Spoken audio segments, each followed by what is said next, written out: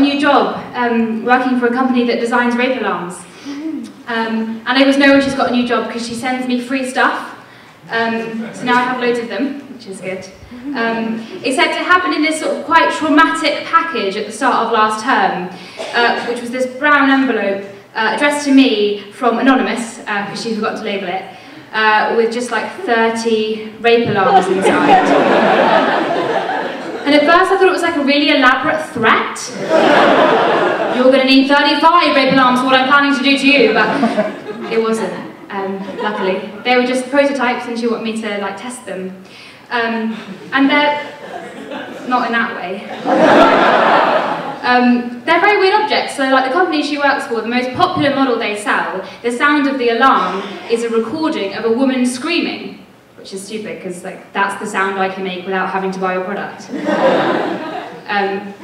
It also happens to be the only sound that we know doesn't put off a rapist.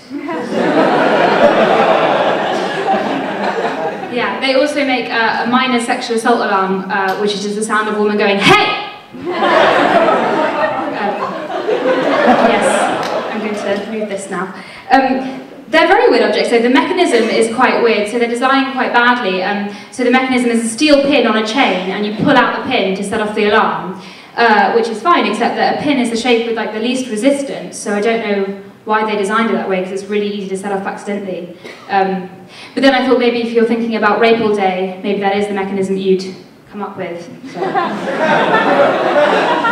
Yeah. Or maybe you're meant to use it kind of after the event, like while he's making his getaway, like you're meant to kind of pull out the pin and throw it after him like a kind of rape grenade. But yeah. But no, I've been paying attention to the sort of discourse around rape recently. It's been in the press a lot. I think generally we're sort of quite bad at conceptualising it. And there's this idea that always reoccurs, that a victim who's dressed sexually is sort of somehow complicit in her own assault. And I think that comes out of this sort of quite nuanced distinction, which I've kind of whittled it down to, which is that sometimes women seek male attention, and sometimes they don't. There's a very murky issue, a grey area to pick apart there. But I was sort of thinking, like, if it is the case that you actually like attract a rapist by being sort of dressed nicely, they should make like preventative rape alarms, which is like announce really unattractive things about you.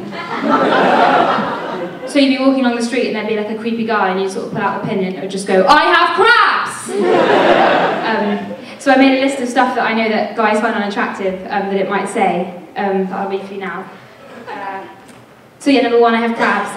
Number 2, I have a crab. Which is like a full-size crab. That's not attractive. Number 3, I'm a nag. Lucky nag. No one likes that. Number 4, I had help from Cosmo Girl magazine with this one. I'm a feminazi. And then number 5, I'm just a regular Nazi. Obviously, even rapists have standards and that sort of thing. And then number 6, have you seen the movie Teeth? That was the biopic of my life. So fuck off and die. So that's optional number 6 there.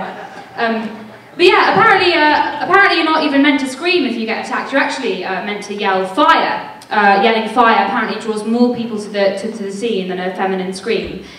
Which I think is really good information to put out there. I think spread the word on that, because my common sense would have said that anyone that runs towards what they think is a fire isn't going to be that useful in a crisis. But I said this to my friend and she said, no, it's quite the opposite actually, because the people that run towards the fires are the heroes of this world, and so exactly the kind of people that you want coming to your rescue. Now, I might be wrong in this, but I think that kind of mid-sexual assault is an unusual time to apply that kind of rigorous selection bias. It's like she's saying, yeah, I wouldn't be rescued, obviously, but I want to know that my rescuer would still be rescuing me if the situation were a lot worse. And his life was also at risk. And I know that he really means it. When it comes to, if I ever get in that situation, I want fucking everyone there, like all the people, like women, children, all my friends, all my enemies. I want my alarm to just say, free cakes! Or better, I'm going to design an alarm that just plays the Mr. Whippy song. And all the kids just come running to the scene. I think they should make an alarm that just says, hey look, it's Justin Bieber. Really draw the crowds over. But yeah, I think once you start to think about the other stuff that they might say, it starts to become really weird that they actually went with a scream rather than something more like controlled or rational. And the website says that these alarms give you your voice back in the face of an attacker. Which is fine, but it's like, why couldn't it be my voice from a different time? Like a time when I'm not being raped. Like a time which isn't the only time that I can't be expected to do anything else except for just lose my shit completely. It's like, it'd be like jumping out of a plane and pulling the parachute cord, and instead of getting a parachute, it just goes, yeah,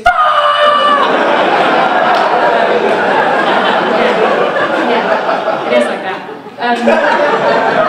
But it's not even too much to ask for a bit of innovation, because the same company that produces these rape alarms also make a whole range of alarms. So for example, they've had the foresight to design for the bar-going woman a rape alarm and hand mirror, and for the jogger a rape alarm and calorie counter. So I've come up with my own designs. I'm just going to leave you on these. There are three designs that I've come up with. Okay, the first one is quite a good idea, I think. It's a rape alarm and pepper spray.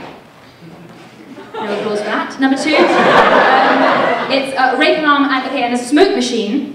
So you pull it out and a kind of mist appears, and then you run away, and then he thinks there are witches. And he never rapes again. And then number three, it's like a sort of James Bond thing, but basically, so you pull out the alarm and a kind of a sort of pod appears, and then you just wait out the awkwardness. And then he leaves, and then you're safe.